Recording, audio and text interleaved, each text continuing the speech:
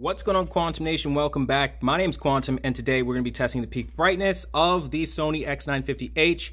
The picture mode, as you guys see, is custom for Pro 2. The light sensor is turned off.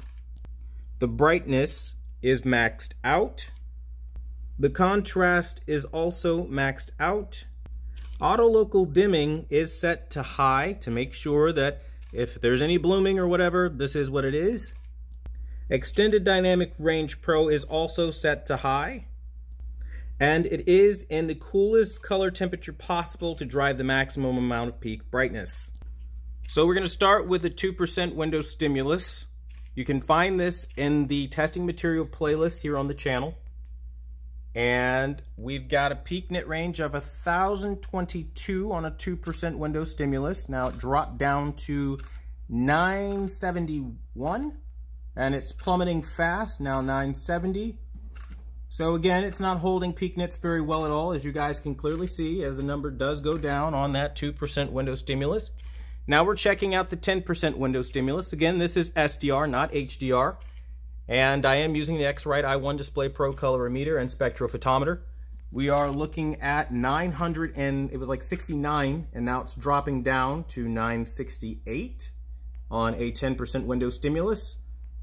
So it's not terrible. It's doing okay so far. We'll see how it continues to hold. It is still plummeting, so it doesn't hold that very long, but it's still long enough that you'll get an impact out of bright highlights, of small highlights. 25% window stimulus. I was literally caught between trying to say 25% window stimulus and trying to go on to my next train of thought. Had a brain melt there.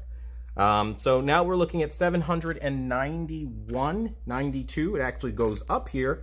And that's impressive for a 25% window stimulus, which is a bit of a wider coverage of the screen, as you guys can clearly see. So not bad there. You know, it could be higher, but, you know, we'll take it. For a 50% window stimulus, we are looking at 572. Now it's going up to 73. So it's not exactly bright once you get to the larger windows. But again, we can kind of expect that. Doesn't really seem like Sony tried a whole lot to increase the peak brightness or anything like that to a dramatic degree from last year. So, you know, to be noted. Now let's look at our 100% window stimulus, just to make sure that we're in the good here. And the whole screen covered.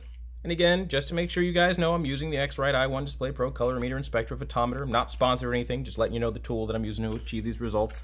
And I have 598.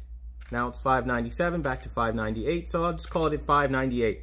Not terrible. It's not terrible. It could be better, but hey, that's pretty strong for, you know, I guess Sony's offering here.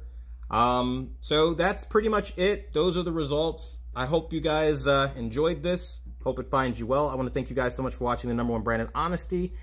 Leave your questions, comments, and concerns down below. And until the next video, I'll see you guys later.